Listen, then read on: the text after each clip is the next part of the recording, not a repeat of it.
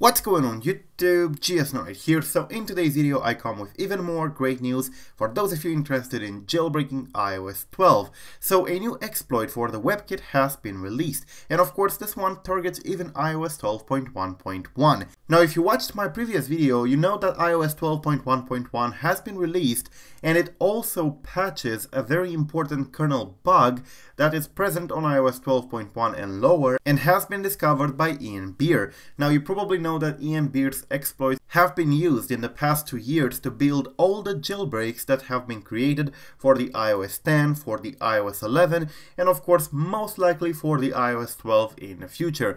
Now that is great, but I said in that video that for iOS 12.1.1, which has just been released, there is absolutely no vulnerability available. And boy did I was wrong, because a new vulnerability has been released by LinusHenze in here.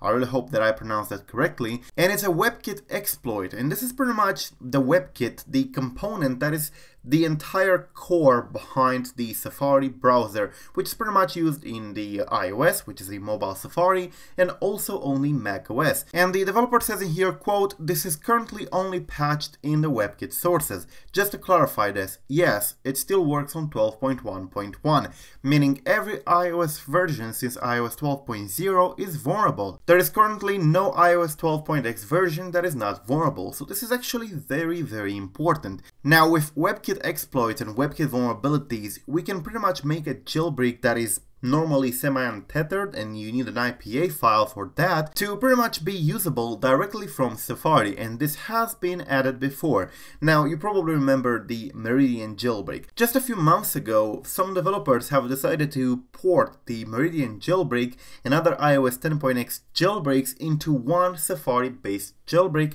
that you can pretty much access and use by going to a specific website and pretty much sliding or pressing a button, and your phone will be jailbroken.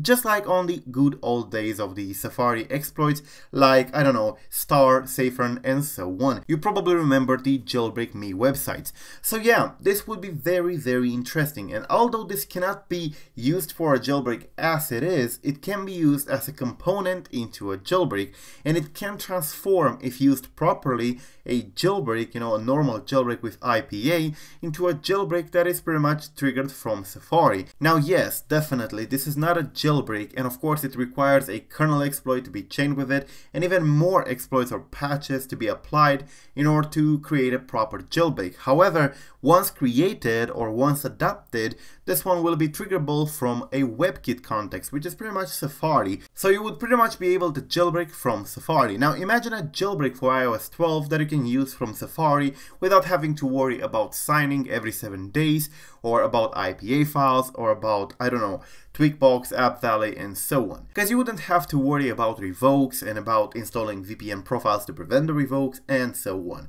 So you got the idea. Webkit exploits are very good, are very useful if used properly, but they are not kernel vulnerabilities, and they do require a kernel vulnerability to be chained with them in order to do anything useful. However, once a jailbreak exists, for example we have the uncovered jailbreak, if we have a powerful enough Webkit exploit, we can use that to pretty much jumpstart the uncovered jailbreak from Safari without having to worry about, I don't know, installing IPAs or deploying it through Cydia Impactor or a computer and so on. So a no computer jailbreak that doesn't require signing, that doesn't require revoke prevention, definitely nice. So Webkit vulnerabilities are usually very useful in that regard, and this one is pretty much a Webkit exploit. Now I'm not entirely sure how well can this be used in an iOS context, but as you can see here they say, quote, "prepare iOS support."